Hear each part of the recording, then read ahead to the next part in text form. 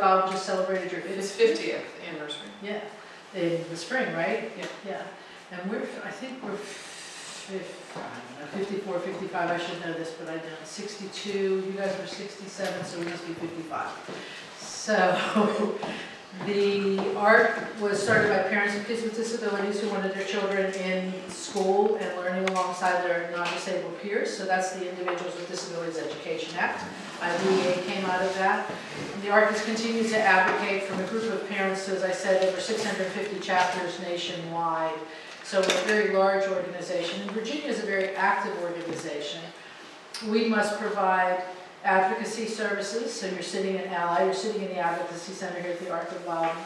We must provide information and referral and follow the mission statement, which is to advocate for the civil rights of people with intellectual and developmental disabilities. And then after that, every ARC does what its membership needs. And so from all the information, referral calls and emails and walk-ins and workshops and things like that, we learn what people are in need of and then create programming around it. So here you have the Aurora School. Well, Eileen, you can say what you have. Yeah. I'm Eileen Schaefer, I'm the director of the Advocacy Center. So we have the Aurora School, which is a private day placement. So if your child's not receiving a free and appropriate education in the public school system, Aurora is one of those private placements. It's an option. We have Open Door Learning Center, which is a preschool that is it's deliberately intentional, so it is children with disabilities and neurotypical children that are great peer models for them. We have the Advocacy Center. We do IEP consultations, programs such as this, just general information referral for just about any topic that relates to disabilities, and also a lot of advocacy work with the school systems and really for housing, anything that relates to disabilities. We just opened a program called Ability Fitness, which is a gym for people with developmental disabilities, spinal cord injury, stroke rehab. That's a very cool, open 9 to 5 right now, place to exercise. And our latest program that we just had a grand opening for about 2 weeks ago is the Aurora Behavior Clinic. And it is basically ABA therapy, speech and OT, things that kids might get in the Aurora School but open to the general population. And we are in the process of figuring out insurance and billing to be able to bill for ABA services there. That was going to be my question. Insurance. Yes. That's always the question. So that's what they do here. What we do with the Arc of Northern Virginia is, and our footprint is Fairfax County, Falls Church City, Arlington, and Alexandria City. We have DD waiver case management, so the developmental disability waiver case management services. We have advocacy services. We have a transition programming. We focus a lot of transitions, whether it's from birth into early intervention or early intervention into the school system or exiting the school system, the whole way across the lifespan. And we have these different transition points that are updated annually, and those are available hard copy in our office if you wanted to come in and get them, or online you can download them. And we've also just translated those through a grant to 5 different languages. So Spanish, Chinese, and I'm not going to remember the other ones, Vietnamese, Spanish, Chinese, Korean, I don't remember, Arabic, and I can't remember what the 5th language is. I'll learn it one day. I'll remember to go back and check. But that's really cool too, because this is all information that people are asking us about constantly, and we're trying to get it out to other people, and not everybody has internet access or is internet savvy or web savvy or computer savvy, so it's good to have hard copies available as well as electronic copies.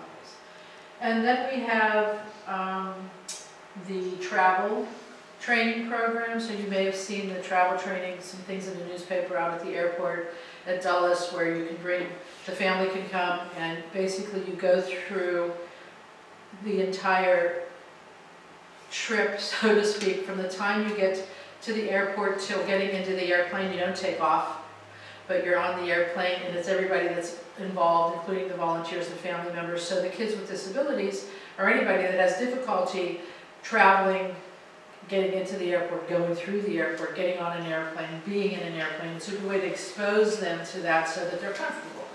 And then we have the Special Needs Trust Program. So the Special Needs Trust Program is different in that we serve any disability. It's not only IDDD, it's any disability. And we serve all of Virginia, not just our footprint. So we are the ARC in Virginia, Maryland, and Washington, D.C. that has a Special Needs Trust Program.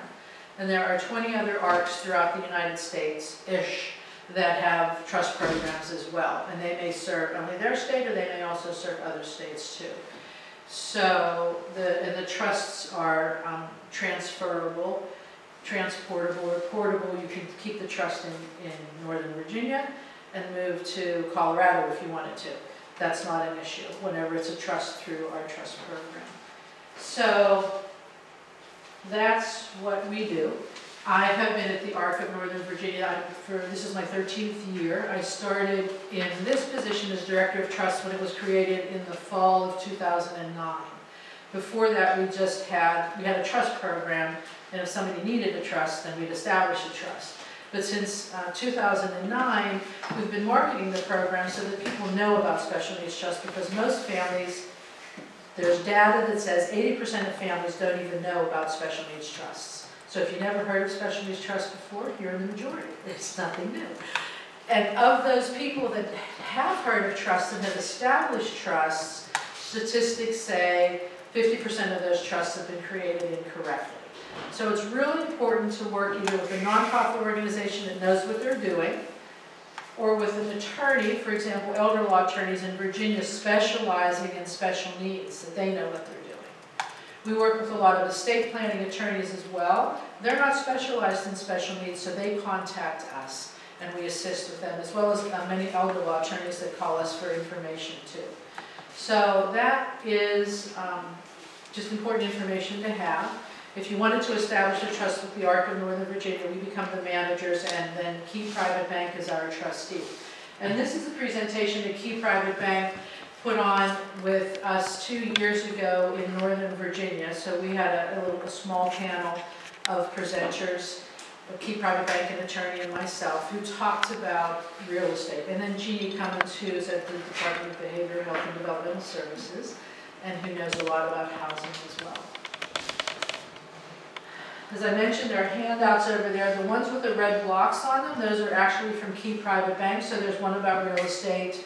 Key's also able to be the executor of your estate, as well as a successor trustee, which is something that wasn't offered in the past with our previous trustees. So this is exciting. Neither was holding real estate. And a few other important documents over there, as I mentioned, from Special Needs Alliance website. On the Special Needs Alliance website as well, there is a trust administration document that gets updated annually. So if anybody's thinking of becoming a trust administrator, instead of having the ARC manage it, say, I'm going to have a trust and I'm going to manage it, and when I die, my child's going to manage it. There's information on there so that you have a good idea of what you're getting into if you were to administer a trust. So it's a good resource. I also have up here our First Fridays, so we're going to have a Social Security presentation, but you're also having one. Is it December 13th, Eileen, where Derek's coming in? Yes. So Social Security Administration presentation will be here. If you're closer to ARC of Northern Virginia and Falls Church, it's there. And then in January, we have DARS, the Department of Aging and Rehabilitative Services, Ticket to Work Partnership Plus, 1692 Medicaid work, so they're coming to the ARC of Northern Virginia. It's always on a first Friday in Northern Virginia. Here it's usually a third Thursday, except for weather intervenes, and then we have to reschedule. So look at the calendars, and then ours are webinars, so you can call in. You can also RSVP, and even if you can't be there on the call, we'll send you the documents and the link to the webinar a couple hours after we've finished it, so it's really good. And then the whole annual schedule for our First Fridays is here, so you can see what's coming up if you want to grab that handout too. So you can either be in person, webinar, or get everything sent to you. And then what I also offer at the ARC of Northern Virginia are Trust Talk Tuesdays. So I do individual consultations, and that's where I was before I came here. And we have a 12:30 slot open, we think, Yes. today. 12:30 to 1:30 for a consultation. Otherwise, the other option, or is Trust Talk Tuesdays at the ARC of Northern Virginia. I'm now doing it twice a month because it's become so popular. I speak primarily about special needs trust, but then I open it up to everything else. So it could be guardianship, powers of attorney, housing, employment, special education, Social Security, whatever the topic is. So that's also free, and that's an RSVP request on there too. So everybody, Pam, you got a copy of the PowerPoint that you came in? Thanks. So we're going to start with the PowerPoint. This is Key's PowerPoint, as I mentioned. I can tell you about what Key does as our trustee when it's holding real estate. If you say, well, I'm going to have a private trust and I'm going to go to an attorney instead and establish my trust, and I'm going to be the trustee, and when I die somebody else is going to take it over. This is still important information because these are things you need to be thinking about if a trust is going to be holding that real estate. If you do it with the Arc of Northern Virginia and Key is our partner and our trustee, then they step in and do a lot of this work for you instead. So this is what we'll be talking about today, quite a few different things. And I can take questions as we go along, if anything arises, unless it starts to be too many questions, and then I'll stop and continue through the PowerPoint. So these are questions that you need to consider about real estate special needs. So should the special needs trust own or purchase a home for a beneficiary? And obviously there's no simple answer because there are many different factors that are involved when owning a home. When Key Private Bank has the home in trust, the house, when I say home, it could be a condo, it could be a trailer, it could be a mansion, it could be rental property. It could be mineral rights. It's not just bricks and mortar. Under real property, there's a lot of different things. But when they own, if we're talking about a home, then it should be paid in full before it's in the trust. Or maybe it's not paid in full, but we know that when the parent, say, dies, there's enough money in a life insurance policy to pay off the rest of the mortgage. And then there also has to be additional funds in the trust to maintain it. Property taxes, things like that. Jeannie Cummins, who I mentioned earlier, went to Fairfax County, Arlington, and Falls Church and asked them if they would waive the property tax if the home were in the trust and the primary individual in the home was the beneficiary, and they said they would. If the house is outside of the home, or if the home is outside of the trust, the county also has tax breaks if the individual with disabilities is the owner of that home.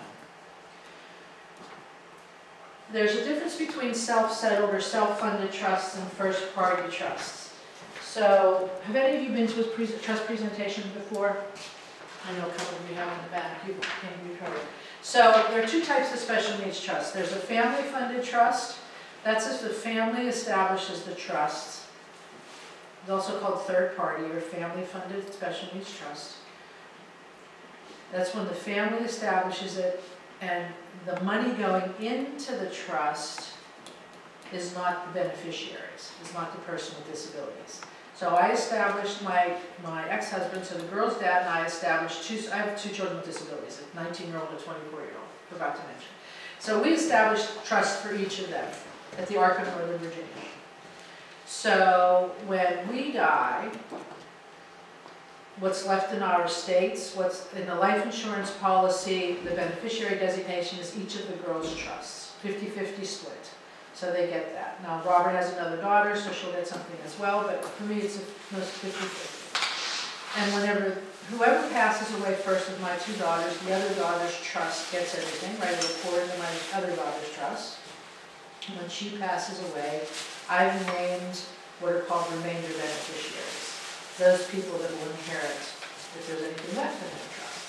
Okay?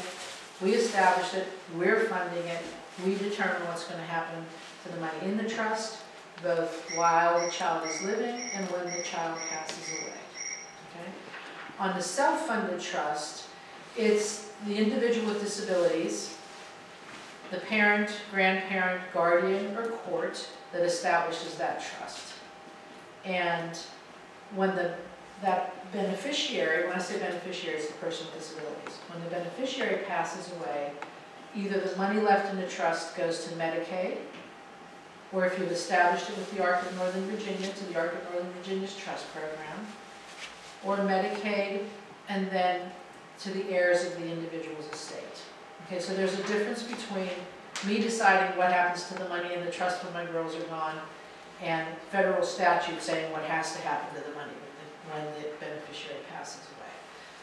So that's why it's important to look at it and not commingle money, keep the beneficiary's money over here and anybody else's money over there. Because if there's a home and property, if I have a house in the special needs trust and the beneficiary passes away, I want to make sure that when that home is sold, if that's what we're going to do with it, that money goes to the people or organizations that I want to get, that I've designated, right? I want control over that because it's my money. And on the self-funded trust, if I use money in the self-funded trust to buy a house, which we've done, because that's all the individual had was a self-funded trust, and then there's a Medicaid payback on that, okay? So we'll look at that, and we're going to make sure that we talk about whose money is going into the trust, make sure it goes into the correct trust, and then talk about who inherits after the fact. So that's why it's on there, self-funded versus family funded. So a lot of people, we have over 1,300 trusts that we've established to date. So a lot of people come to us directly to establish the trust. Our attorneys wrote the documents. They've been vetted in the courts of DC, the Attorney General's office in Maryland, and the Department of Social Services in Virginia. So we establish the trust with the people. So I was just doing earlier, establishing the trust, and then we manage it. We oversee it. You've named people that are our primary points of contact because they have to say how the funds are going to be spent. You say how the funds are going to be spent. We help disperse from it. We set up a budget. We're working together as a team. If you go to an attorney to establish that trust, you're the co-trustees, for example, and you've named successor trustees. So usually that's family that's doing that. Back in the day when Robert and I moved back to the States, I was living in Florida and working in the disability world and met an elder law attorney. What did I know? I didn't know anything at that time, right? And I said, you need to get do you have your will? Well, we didn't have wills, we didn't have powers of attorney, we had nothing for ourselves. So she did our plans for us, our wills. So Robert and I each had a will, we each had powers of attorney, we each had advanced medical directives, giving the other one authority to make decisions. And then she said, you need special needs trust for your girls. So originally we had special needs trust through an attorney. We were the trustees, and we named one of my sisters as a successor trustee. Now Phyllis is 8 years older than I am, and she continues to be 8 years older than I am. So she's and she's out in Minnesota, which is great. But when I came to the Arc of Northern Virginia and learned about our trust program, I thought, why am I burdening my sister with that? If anything were to happen when they were minors, she and her husband were to get the kids, which was great because they're great, wonderful people, but giving her the burden of administering the trust and doing the tax reporting and the account reporting and everything seemed like it was just too much. So that's when we switched it to the Arc of Northern Virginia. So that option is available too. And the third place is if you go to a bank. We have a $250 minimum. So there's a big difference between that too, right? We're a little more family friendly. So, but we're always going to be working directly with you on whether it's self-funded or family-funded, and so that you know the consequences of your decisions before you finalize anything. So that's when a home is subject to Medicaid payback on a first-party trust if the beneficiary had Medicaid. Right? If they didn't have Medicaid, well, there's no Medicaid payback. So who can tell me what a Medicaid payback is? I've been saying it now, and I didn't explain it. Medicaid payback. Go ahead, Eileen. So if you start receiving Medicaid, kind of the counter starts counting with the beginning of the benefits that they give you, and they are tracking how much money that beneficiary has received in Medicaid funding. And so when they pass away, there's this huge, potentially huge tab that could be paid back if there are funds to pay back Medicaid with it. Correct, exactly. So that's important, and that's why it's important not to commingle the money. Right? Because if you put their money into the family-funded trust, Medicaid can say, well, I don't see the difference between your money and their money. You're saying you spent their money first, but I don't know that, so you don't want to jeopardize that. So with hypothetically, the trust that we have, which is a first-party trust, and we help the individual purchase a home, there's a Medicaid payback on it, and the person knows that, but the person is living in a house now that's their own, or the trust has it, and they're comfortable, and it's all great, right? And the person said, it is what it is, right? I have somewhere to live, and when I die, it's not really gonna matter because I'll be gone, right? Well, we wanna make sure that you're aware of what's what before you purchase. Is the home good to purchase? Can the home be adapted for use? Due diligence is critical, and trustee must make an economic decision as to cost. So they look at I'll give you this scenario. So this house, we'll call the person Mary. So whenever Mary said she wanted to buy a home, the first home was a 3,000 square foot home. And Mary's 26 years old and single. So first we had some educational discussions about, that's a lot of home for somebody that's alone. Well, I want it for my family. Well, most people start with a small starter home. You don't jump into the biggest house available. There's a lot of upkeep, there's maintenance, there's going to be a yard, there's a fence, you want a place with a pool, who's going to take care of the pool? So she said, okay, we can look at some other things. What Key did was they found, they have a whole real estate department. They got a real estate agent. This is what you would be doing as well if you went solo on this, right? You get a real estate agent, and you look at properties, and you go around and look at properties with the person, or you're looking at the properties. And so the first property was it had too many repairs. When the inspector went in, $45,000 worth of repairs. And the sellers were not willing to budge. And so we said no. We said this isn't a good purchase for you. Why pay over you're paying top dollar, or they're asking top dollar already, and you're gonna have to put another $45,000 into it. This makes no sense. Okay, so we move on, look at something else, present something. She goes in, she picks one of these houses, go in, same deal. There's a lot of work that has to be done to it, and it's just not feasible. The person gets upset, you don't want me to get a house. Well, yeah, we want you to get a house, but you have to understand, you have to be able to maintain this house, and there have to be enough funds in the trust to maintain this house. And again, it's not a good idea. There are other issues wrong with this house. And I said to the person, I said to Mary, you know what, when I was buying my first home, I wish I had somebody like me and my colleagues to talk to me about buying a house, because I didn't know anything going in buying my first house. And I didn't really have anybody to talk to, apart from the real estate agent and the mortgage lender. You think that they're really, come on. They're looking at their side of it, right? They're not looking at it from our view. So we do a lot of hand-holding through the process in a good way. And then we went to another place, and she opted, thank goodness, we're happy, and she's happy too, for a condo, which meant less maintenance, so she's not responsible for that fence, because she has pets, or for the yard work and everything else. It's in a good neighborhood. There was some work that had to be done. The sellers were willing to negotiate on that. They dropped the price, so a lot of things happened, but Key was directly involved, and we were also involved in that purchasing process.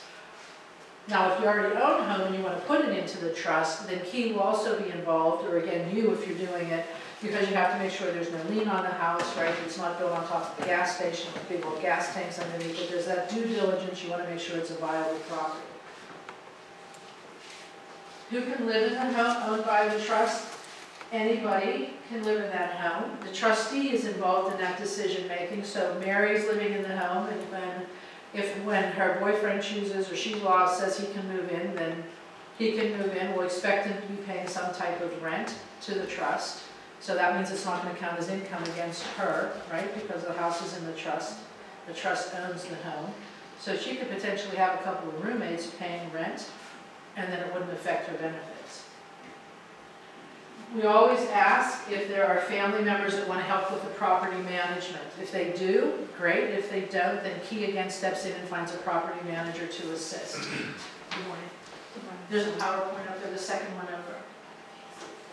SSI Medicaid rules strict as to use of funds. Again, we have to follow Social Security. If the individual has SSI and Medicaid, we always follow their rules. Whether or not there's real estate, when you disperse from a special needs trust, you have to make sure that it's not jeopardizing the SSI or the Medicaid. Okay?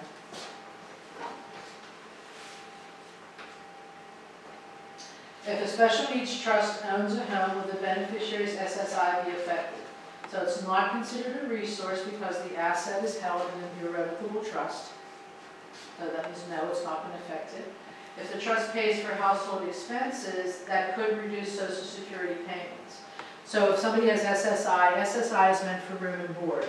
And on the Social Security Administration's website, in their what's called the Procedure Operations Manual Systems, the POMS, which you follow when you disperse from a trust, because you don't want to jeopardize the SSI.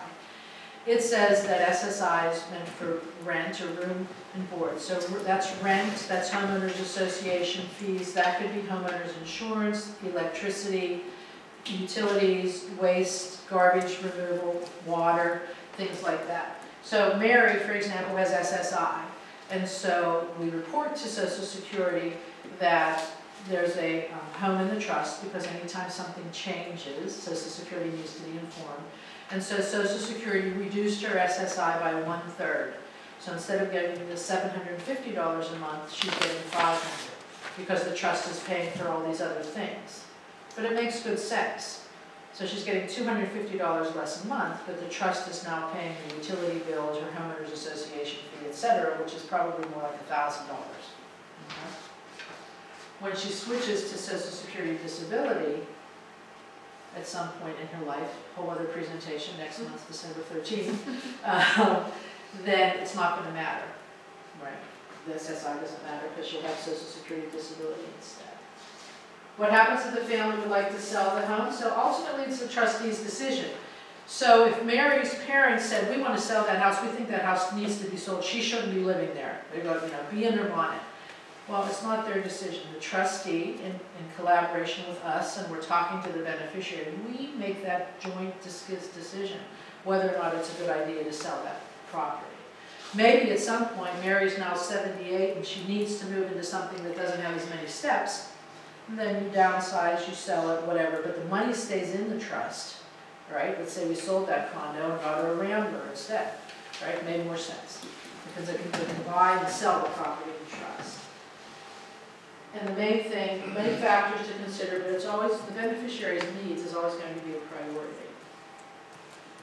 So how does Key accept real estate? Key has a dedicated real estate managers department covering the country. They say from Alaska to Maine, just meaning they go across the northern part of the states. They also have other offices, other places.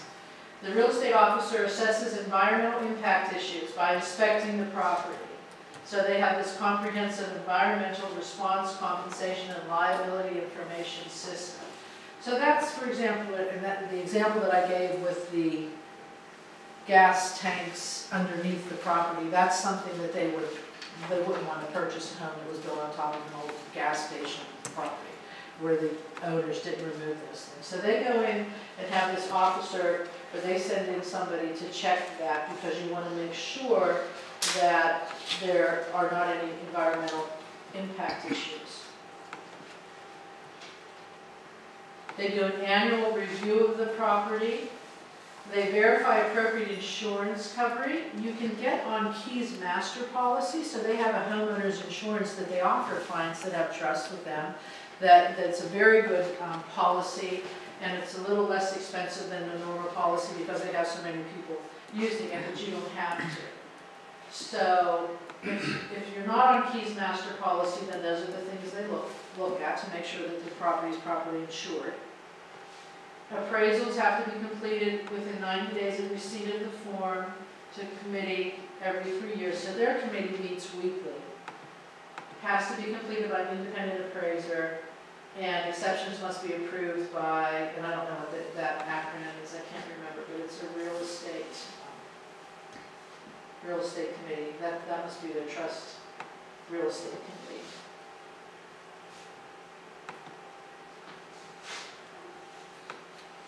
Only after the initial appraisal may the appraisal be waived and has to meet the following: beneficiary occupying the property, expense will cause major hardship to beneficiary's proportion to the share of the trust, fractional interest, and lease terms are 5 years or greater. So they have, again, their experts are going in and looking at this information to make sure that the beneficiary is in a good situation and the property is in a good situation as well. So that's their responsibility. They have this, and she lists, so Cindy McDonald, our main contact, one of our main contacts at Key, lists these different responsibilities. Now, compliance with ADA, that's more if it's an apartment, right, or a condo, that's not an individual home.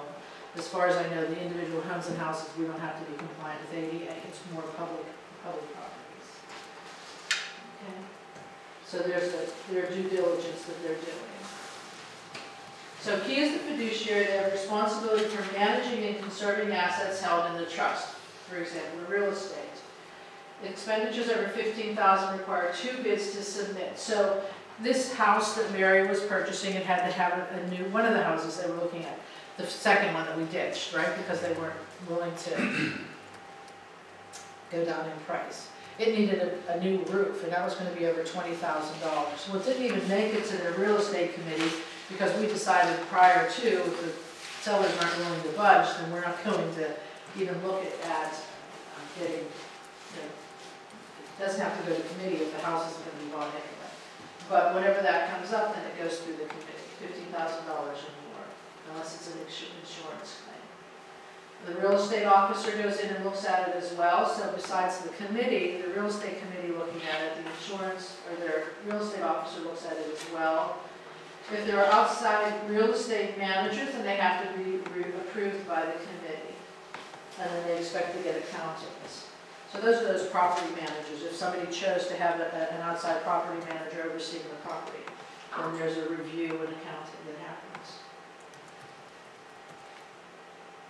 It can be sold, so the house can be, something can be in the system. We have families that are leaving the home to the trust when they pass away, and then the trustee is going to be responsible for selling the home.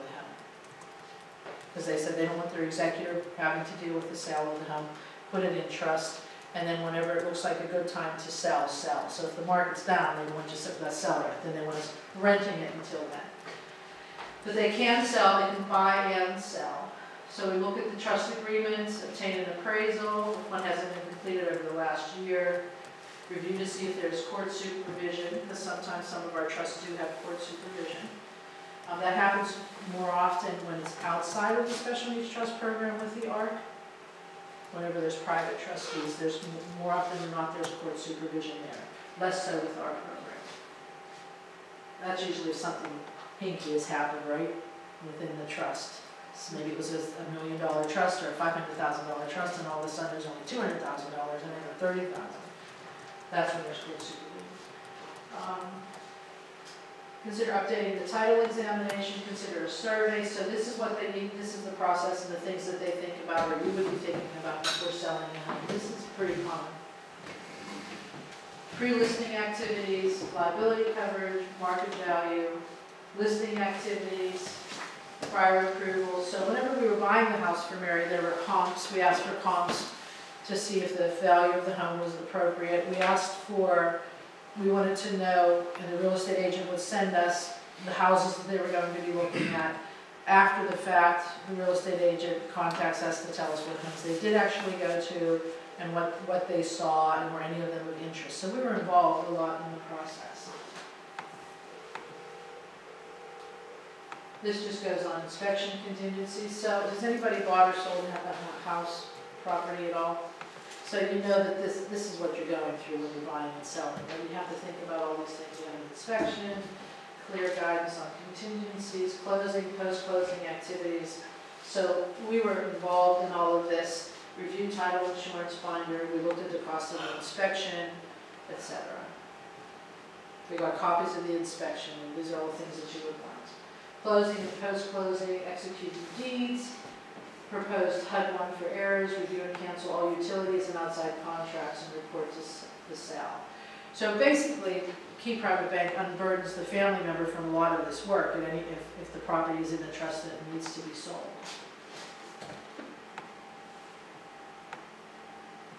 So prior to accepting real estate, the real estate officer with the trust officer must verify that sufficient funds are available to manage the real estate.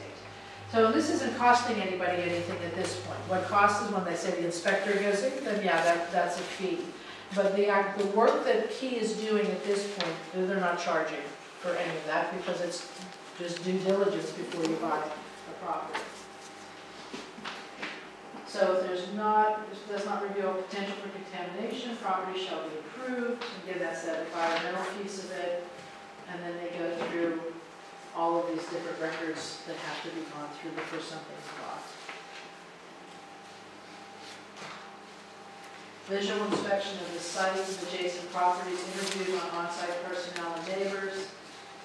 So Deborah and her team, the real estate department, were going through all of these things. If there's contamination, they have course of action. So there's an annual property review with recommendations, provide tailored real estate solutions, purchase and sale of real estate, timely payment of real estate taxes, insurance, and other related expenses. So when we're the manager and Key is the trustee, the property taxes go straight to Key. So we have it set up on a recurring basis so that everything's paid on time. If you have property in your own trust, then whoever that trustee is or successor trustee is responsible to, for making sure that the bills are paid, right?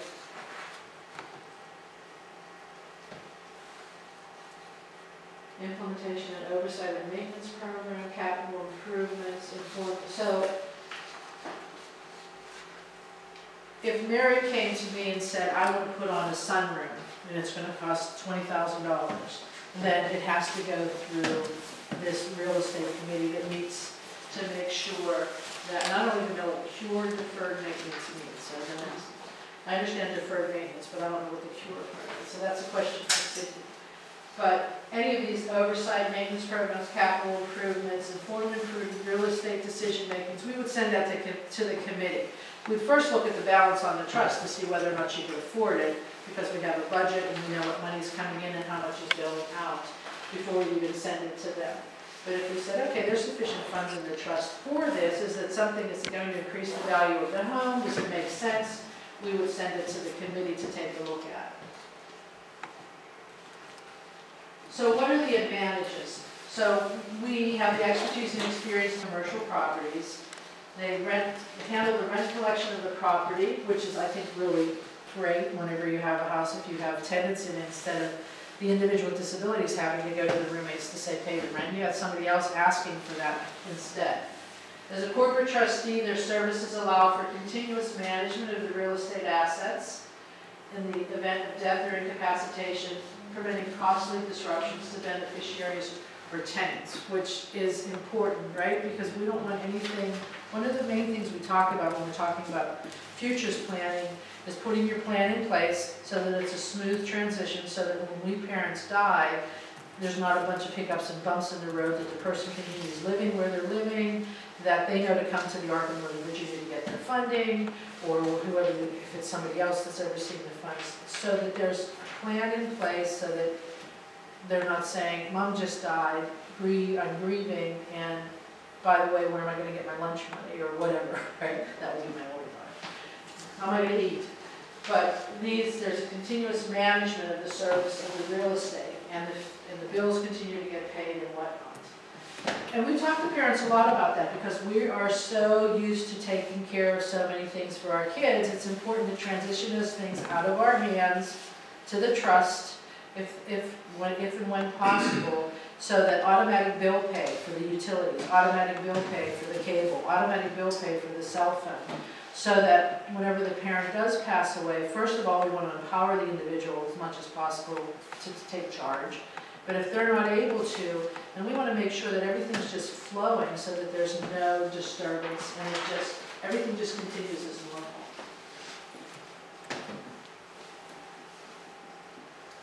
The real estate, so what are the disadvantages? The real estate is deeded into the name of the trust for the benefit of the beneficiary. Someone may think that's a negative. For Medicaid purposes, when it's a family funded trust, it's a positive, because then Medicaid doesn't have access to that money. But it's a little more difficult to sell something that's in trust. I don't know if anybody has their own revocable trust, but if you have your assets in your own trust, and let's say you have your home in there, you got to do a little bit more in order to sell that property than if it was outside of the trust and you owned it. There's a little bit more paperwork. Okay. So some people say, well, I want to control that. There's a lot of control that we have to work with here. You know, I want to be able to control the property. I want to be able to control the seller of the home. Well, you have it outside of the trust then. But it's better that it's usually better that the beneficiary doesn't have their name on the property. The other thing, whenever it's in trust, or if there's a family-funded special needs trust in general, liens cannot be put against it, and creditors cannot get at it. So just have that property. If you have that property in trust, that's a good thing, right? No liens against it, no problem, nobody can get at it. If there are tenants, as I mentioned, the rent goes into the trust, it stays in the trust, it's not going to affect the beneficiary's benefits. And nobody can con them out of that property or marry them. They can get married maybe there's no guardianship, they can get married, but the trust owns the home, so if they were to get married and divorced, that ex-spouse does not have access to anything within the trust. So it's protected, right? They can't get to it, which is, I think that's a huge bonus. I mean, we see, on occasion, we see people trying to influence our beneficiaries and try to get money out of the trust to pay for things. And we say, you know, we set a stop to that. If there's properties in the trust, they can't get to it. If there are not enough funds to support the home, then the trustee may take steps to sell. So that's a big concern. And that's why the real estate department is involved from the get-go, because if there's not enough money to fund the maintenance of the home, so we have hypothetically, there could be another example where the individual went out and bought a house and now wants to put it into the self-funded trust because they used their own money. But there's not enough money to maintain that house at all. And so Key says, no, we will not accept that property in the trust. It doesn't make any sense. It makes no sense. So now we're talking to the individual hypothetically about maybe selling that property and getting something that's actually affordable, because this house was this big and they really needed a house this big. And then that could go into the trust, because then there would be enough money to maintain it. But the beneficiary hypothetically went out on their own and purchased something, which they should have never done. Changes to the home must be approved by the trustee. Those are major changes. That's obviously not wall color and carpeting and things like that, but it's bigger changes. What to remember, it's very important to work with a qualified supplemental needs planner when considering placing a home in trust, and Key Private Bank works closely with your attorney in the Arc of Northern Virginia to make the transition successful. These are the people that we work with at Key Private Bank. With Deborah is our main point of contact at Key. And then those are all the backup people that they have in place assisting them. So what we will do, conference calls, either with Deborah or with Cindy or with both of them on the phone. So that's the quick version of trust, real estate and trusts. We've seen it. We were excited actually whenever Key said that they would do this. SunTrust had been our trustee for 10 years, and in 2015 they no longer wanted to be a trustee. They would only take money in and reinvest, and that's what SunTrust did. That was it. So when we went through the response to the proposal and invited different financial institutions in, when we were down to the last two and we said to Key, will you hold real estate? And they said yes. We all said, what? And they said, well, yeah, we hold real estate. That's not a problem for us. And we were just completely surprised because SunTrust didn't want to do it. Private trustees oftentimes don't want to do it because they see all the negatives. And if you look in these handouts over here, a trustee is concerned. There's a couple of them, buying a house for special needs beneficiaries. We look at it and we say, we love the idea of the trust owning the property, because that means that the person has a permanent home and there's oversight over it, and we know the bills are getting paid. We think it's a really good thing if there's sufficient funds to do that. But it's also important to look at the concerns and what could happen. And one of those things is depleting a trust rapidly because there weren't sufficient funds to pay for that property, right? That's the number one concern. The effect on SSI, supplemental security income, That's a concern for some people. The difference between $750 and $500 could be a lot for some people, right? And it is a lot for some people, but again, that's why it's important that the trust has sufficient funds to maintain that home and pay for those other expenses that need to be paid for.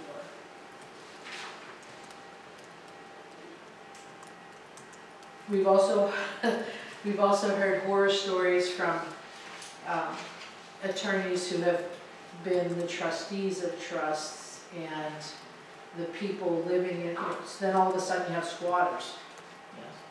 You own the home and 7 other people move in with you uninvited, and getting those people out of the house. That has occurred. But I think with the oversight that we provide along with Key, that's not going to be happening. We're going to make sure that there's a regular check-in. There has to be a regular check-in, at least quarterly if it's an outside managing property manager, to make sure. And then what I've seen, we've received trusts from other financial institutions where, remember I said there's $1 million minimum, the trusts become, quote, too small, and the bank doesn't want to manage it anymore because it's too costly. They're not earning enough off of that trust, and they don't want to manage it anymore. And what we've seen on a couple of those trusts that we've received were also that they had purchased homes and used the funds, but there weren't sufficient funds to keep up that house. So there's a different level of oversight whenever it's the ARC working with Key Private Bank and their real estate team, because they have this whole due diligence process they have to go through, as opposed to if it's a financial institution that's the trustee, they may not have the same level of due diligence. They may not be going in to say, are there sufficient funds to maintain and keep this home and keep the property? And those are actually a couple of the trusts, yes. So when you were talking about sufficient funds, if you have a $400,000 house, how much do you have to have in that trust to maintain it? Right. So right now, Key says 80% of the value of the home. And we're talking to Key about that because we're in the area that we're in, housing is very expensive. And so if the home is paid off, does it really need to have 80% in addition to? So that would be, what, 3.3 million, right, in the trust or something to make, that doesn't seem to make sense for us. Because they're looking at it without any of the benefits in place. They're not looking at supplemental security income or social security disability insurance that the person is receiving, the waiver services that are going into it. So maybe there are environmental modifications, and assistive technology funds through the waiver that can be used to make updates to the home and whatnot. So we're talking to them about getting a lower number that's more reasonable and then affordable as well, because it's 80% of the value of the home is a lot of money. A lot. Any questions?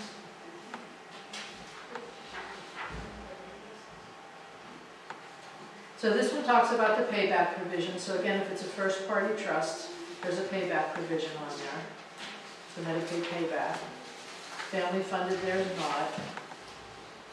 Looking at being able to adapt the home, so that's something that we look at too, and you would be looking at the beneficiary to make sure that they can actually maneuver in that house and maintain that house, and is it a good piece of property that can be updated so they can actually age in place.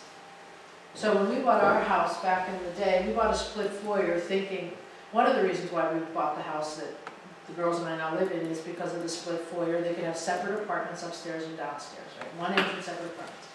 Well, now they're older and one doesn't want to live with the other, 19 and 24, so we have a little bit of this going on with girls. But that, it seemed like a good idea. Now, for adaptability purposes, the downstairs, quote, apartment that could be made, that would be okay because it's ground level and they can come in the back door and do it. But upstairs, whoever was living upstairs would really have to be mobile, right? Because you have to go up steps to get up there. So that wasn't something we thought about at the time. Now both my girls are mobile and there's ways to get in. You can put in one of those chair lifts and things like that. But those are things that have to be thought about. I've actually seen a property that they raised the entrance so that there's a porch, they call it a porch lift. So it's like a little mini elevator on the porch, and the person goes in there and they're brought up and then they can enter that way, instead of putting an elevator in the home, which is much, much more expensive. It was less expensive to renovate and put the steps in. Should the trust borrow money to purchase the home? This is one of the questions that gets asked. There are reasons why it's not, there are good reasons to do it, and then there are bad reasons to do it. So it's not countable income for SSI or Medicaid eligibility, and the receipt of loan proceeds will not affect monthly benefits. That's good news, right? But the money doesn't belong to the beneficiary then, and that mortgage has to be paid off. So again, you have to make sure there's sufficient funds coming in order to pay off the home. And with the if it's in the first party, Medicaid payback. Third party, we don't have that problem. And then who can live in the home? So whenever there's supplemental security income, SSI says that you have to divide the expenses by the number of adults living in the home.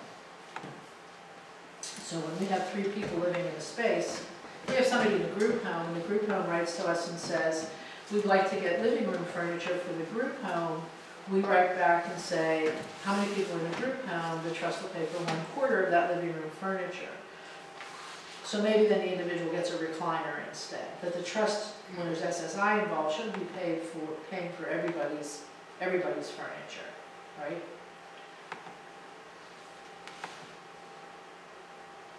And this document refers a lot to the first party trusts, by the way.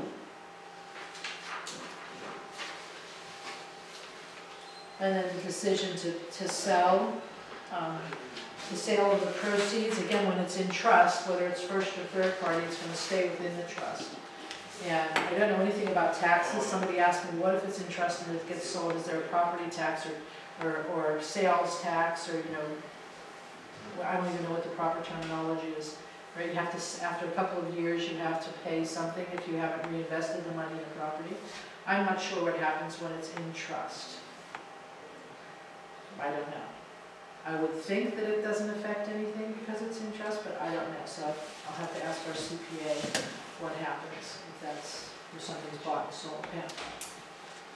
Is the individual required to live in the home, or can you simply use it for rental income? You can use it for rental income. You can use it for rental. So we have individuals that are interested in, they have rental properties in California, and they're going to be putting the rental properties in the trust as well. So Key will oversee those too. So, yeah, so that does make a big difference as well. That's a good question, because if the property were outside of the trust and the individual owned it and it was in their name and they're living in it and they have SSI and Medicaid, SSI doesn't care because they're living in it. But if that individual moves out of that property and is living somewhere else, it's now become an asset, and that will affect their supplemental security income. Whereas if it's in the trust, it doesn't matter if they're in the home or not, living or not, when it comes to SSI. We may be concerned if they're not living in the home when it was bought for them, and we're going to say, where are they? Yes? But if it's a rental, it still has to be paid off. Like, Yes. okay. Yeah. So this is a newer relationship with Key. We've been with them since September of 2016, so we have 2 years behind us, and we only have a couple of properties at this point. And it's kind of exciting for us to see and go through the process and see what happens, because every trust is a person, really, and every situation is different. So there's a lot of steps involved before you actually purchase something. What does Key get out of it? How do they get paid? There's a management fee. So they have their trustee fee, I should say. So in the orange packet, there's trust information. It's also their information in there. So the trustee fee is 0.9% of the corpus of the trust. Our management fee is 0.75. So it's 1.65% of the corpus of the trust is how we get paid and how they get paid. They don't charge for any of this other stuff that they're doing. The only time they charge beyond the 0.9 is if they're selling or buying, and then it's 1 to 2%. But other than that, it's the straight fee that they have.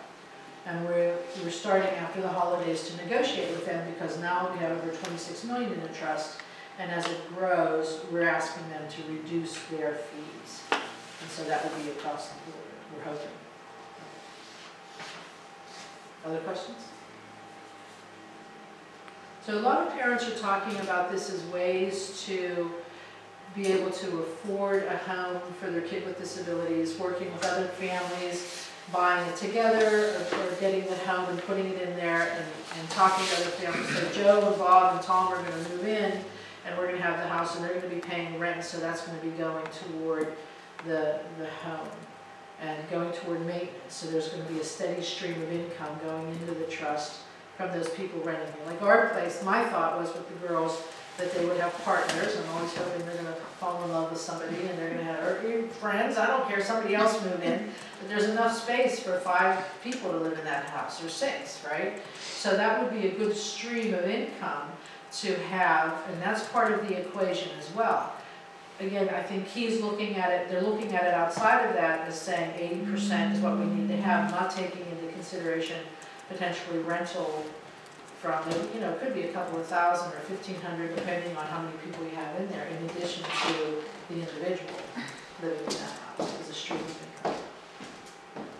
I'm trying to think, nobody has questions, I'm trying to think of what questions people are asking me in our It doesn't seem like families joining together to buy a place could be put in trust. Somebody would have to have it in the trust and then rent it to the others. Well, families could buy it together and put it into the trust, but there's going to be the question of whose trust, right?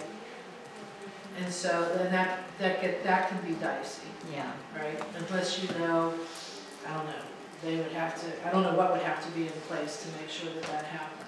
There has to be a lot of trust, obviously, involved. If a guardian is setting up a trust, should that be a family funded or self-funded trust? So the question that you want to ask is, from where's the money coming? Is it the beneficiary's money? That's the self-funded, or is it anybody else's money? That's the family funder. So the guardian could potentially set up either, but where's the money coming from? Okay? So if it's a structured settlement, that's a first party trust, right? If somebody had an accident and sued and they won. But if it's your, if it's a life insurance policy, your will, that goes into the family. So I don't think